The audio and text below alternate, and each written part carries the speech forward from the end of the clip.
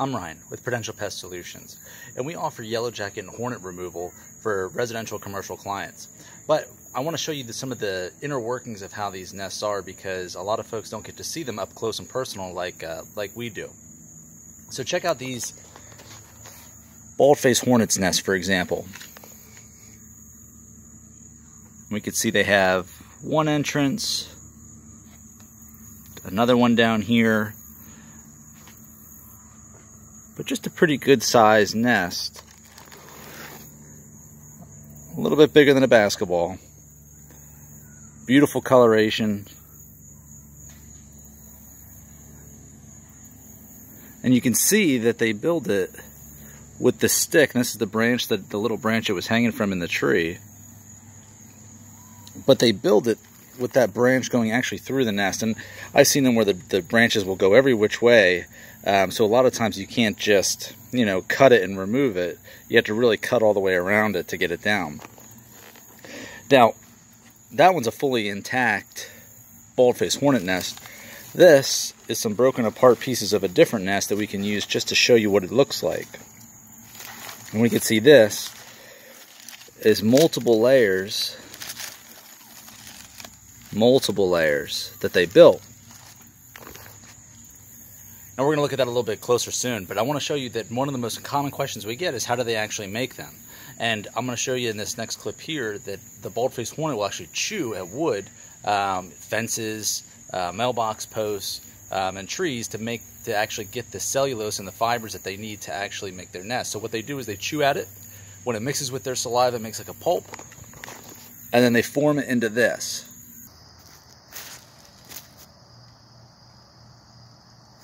So look what these bald-faced hornets are doing to this fence.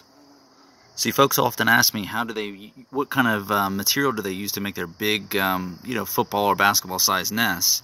And we can see here on this wooden fence, if I zoom in, these channels, they're eating the wood, not eating the wood, they're chewing at it, and this is what they're going to take back and make their nest. Make the outer part of their nest. That's where they're getting that cellulose fiber from this fence here. And if we look, there's a few on here now, chewing away.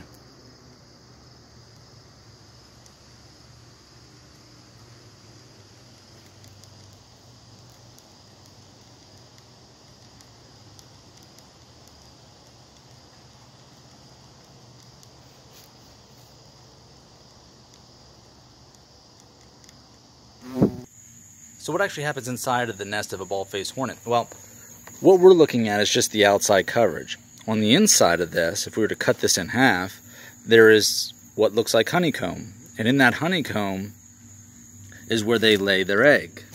And their egg eventually will turn into this, which is a little worm-looking thing called a larva.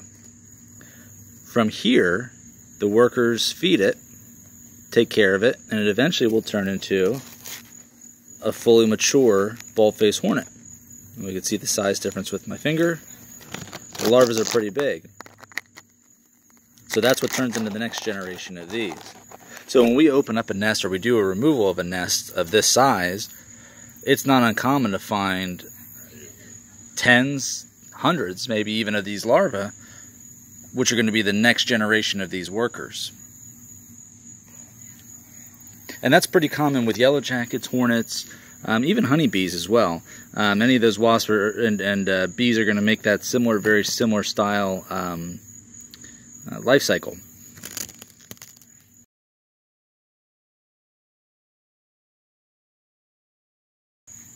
Now, if you're lucky enough or brave enough to get yourself a nest of that size, folks often ask me, how can we preserve it?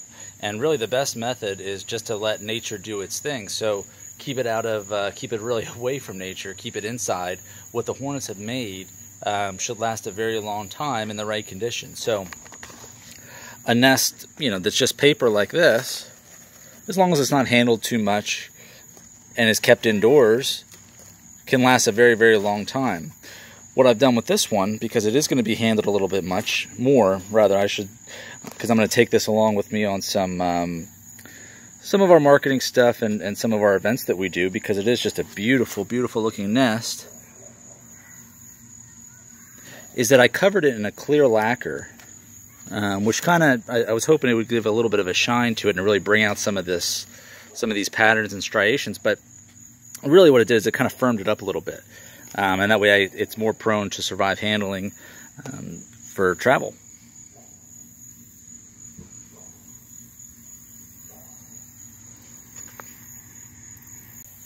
As a pest control professional, I have the equipment and the tools to get up close and personal with nests and species like yellow jackets, hornets, wasps, and bees.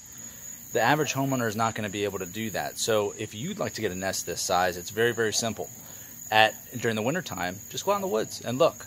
Look high into the tree when all the leaves are gone, and you're going to see these nests because the hornets abandon them after one season.